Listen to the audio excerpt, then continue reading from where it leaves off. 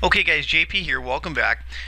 In this video we're going to go ahead and install VMware on our brand new Cisco UCS server, and we're at the point where we want to go ahead and hit enter to load the installer. Now it doesn't really matter in your case, in your data center, in your lab, how you get to this point. So the idea is that you have to get here, right? It doesn't really matter whether you boot off the CD, whether you do the virtual media like we did, and then just in case you're curious, in the KVM console, we click virtual media, we activated the virtual devices, and then we went ahead and we mapped the CD DVD to the ISO image that's actually sitting on my desktop. This server is actually in a remote data center. Well, data center, it's really in another room. And I'm sitting here in my office loading VMware onto this box. So, you know, again, it doesn't matter how you get here. The point is that you have to get here in order for you to do this. Just hit enter and wait for it to actually load the installer.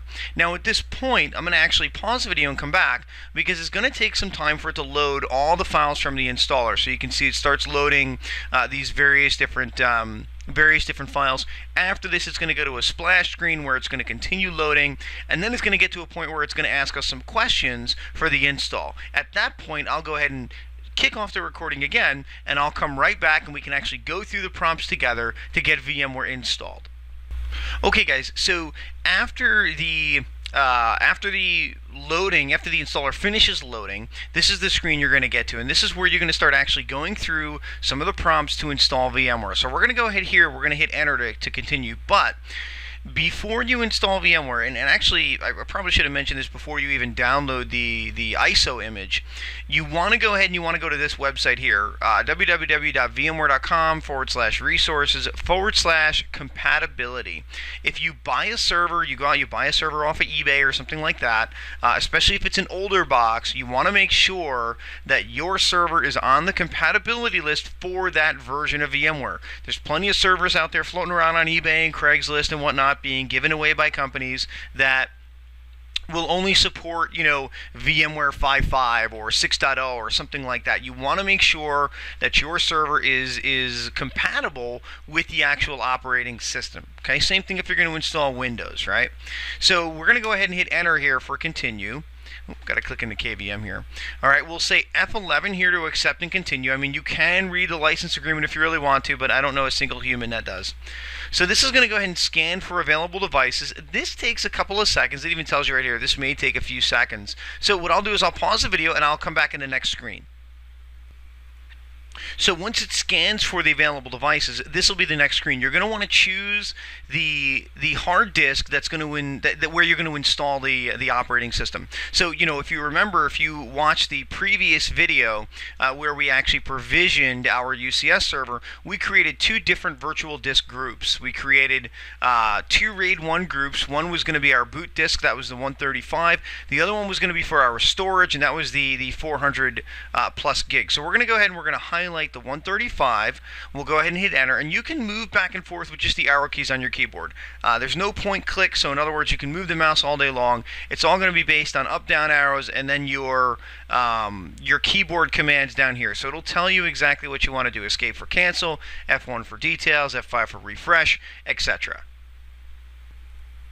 Now, in this next screen, I've already had a version of VMware previously installed on these disks. So this is where VMware, if you're trying to overwrite your system or upgrade it, this is where you would want to select either upgrade or you would want to maybe reinstall your operating system. Here what I'm going to do is I'm actually going to check overwrite, and you can just arrow down, hit the space key to actually put an X in that box, and then you can go ahead and hit enter. What I want to do is I want to completely erase everything that's on the disks at the moment, and I want to install a fresh copy of VMware. So I'm going to go ahead and hit enter here, and then I'm going to choose what my keyboard layout's going to be. Now for me, obviously US default, but you can choose, you know, obviously whichever one you want. Now, here we need to give this guy a root password. It doesn't need to be complex. We don't need some funky characters. We just need something simple. Cisco 123, I like VMware, whatever makes you happy. So I'm going to create a simple password here. And yes, they don't match because I didn't do the other one yet. All right, so we'll make two matching passwords. We'll go ahead and hit enter. And now what it's going to do is it's going to just scan for additional information. And I think there's going to be one or two more prompts that we're going to have to answer. It might be just a confirmation. So yeah, so this is just basically going to say, hey, listen, just a warning, we're going to erase everything on the disk. This disk will be repartitioned. This installer is configured to install this version on this storage array. So we're just going to go ahead and hit F11, and that's going to go ahead and kick off the install. Now this is going to go to 100%, and then what I'll do is I'll go ahead and come back. I'm going to pause the video. I don't want to have you guys sit here watching the percent just grow. So I'll be back in a couple minutes. So once we're done actually copying over the files, what we want to do is we want to remove the virtual media. And so we'll come up here to where we have virtual media, and all we have to do on this particular UCS server is we're going to go ahead and just select activate virtual devices. What this will do is this will actually remove any of the devices that we have that we've mapped already. So we'll click that. This will say, hey, there is one device mapped. Closing this virtual media will unmap those. Yes, we don't care. So now we come back here and we see that there are no devices mapped. Now, one quick thing that you have to remember to do. In the last video where I was going through the SimC, I was showing you some of the different boot options where you can go in and you can modify, how you want to boot the device. You want to make sure that you create a local disk, or you want to make sure that at some point in the boot process you're going to hit the local disk. It's not always going to be set up for you, so just go in and make sure that that's going to happen for you. Okay, I won't show you how to do that in this video. You can go onto your own server and make sure that you're going to boot off of the local disk once this install is finished.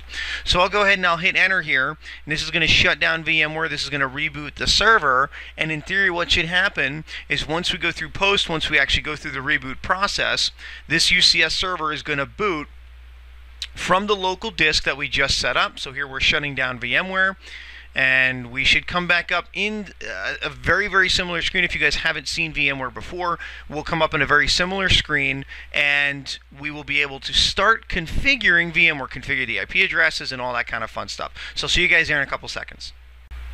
Okay guys, so the box rebooted and it came up to the VMware splash screen, so everything looks like it's fine. Now I did go in and make some customizations.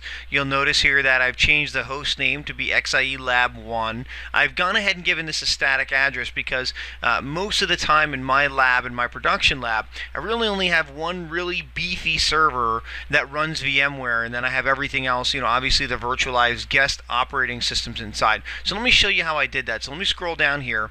Down at the bottom of your splash screen, you're going to notice that you can press F2 to customize the system. So we'll go ahead and do that, and it's going to ask us for that ID and password that we set up when we were installing VMware. So we'll type that in, we'll hit OK or hit enter.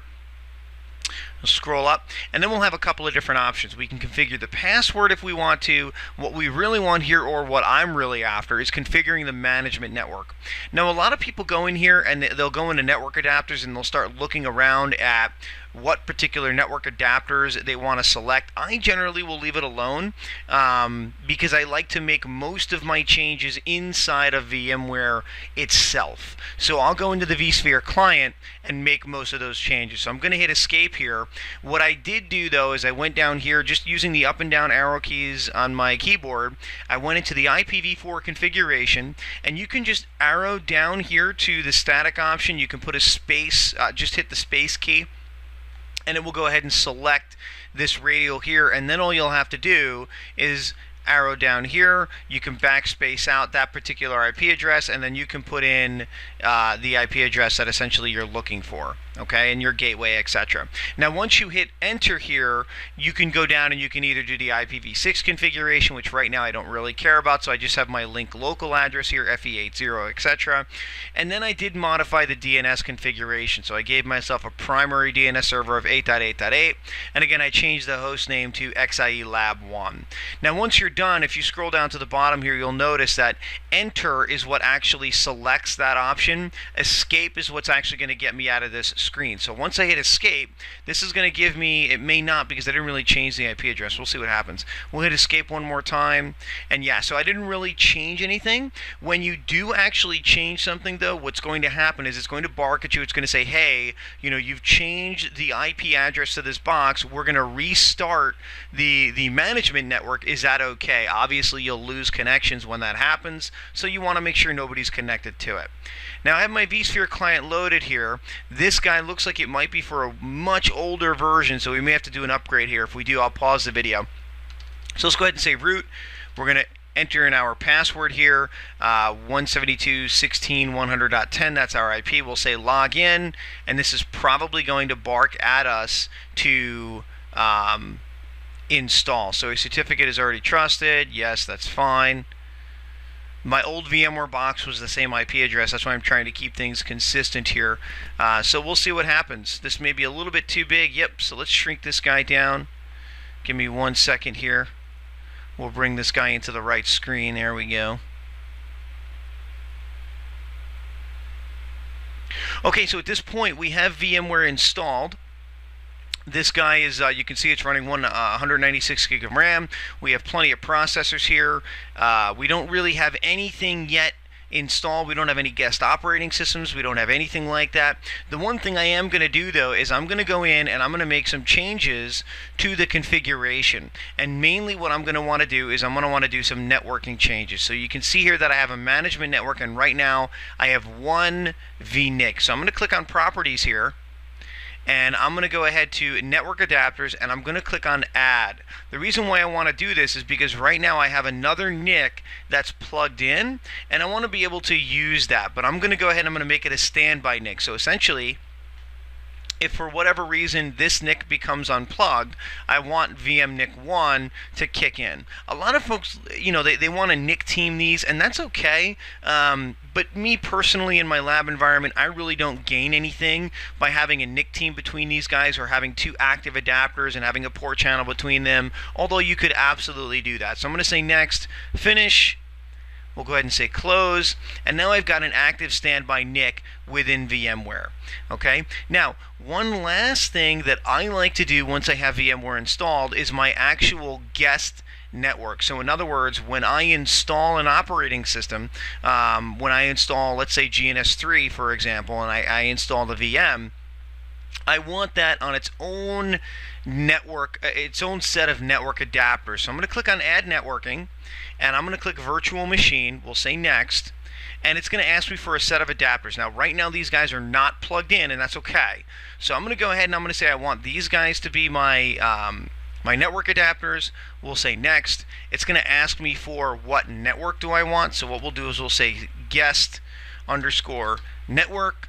We don't really care about the VLAN ID right now. I mean, to be honest with you, everything that I have right now is one flat network and one VLAN. But we'll just say all anyway, or you could say none. It doesn't really matter at this point.